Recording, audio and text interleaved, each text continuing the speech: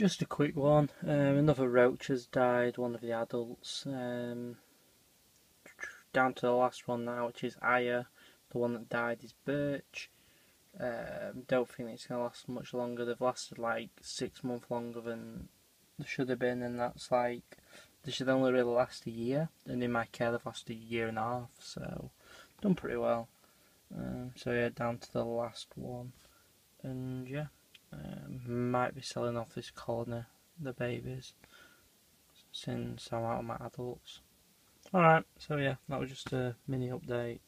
Death in the collection, Birch the peppered roach. Alright, see you in a bit, people. Bye.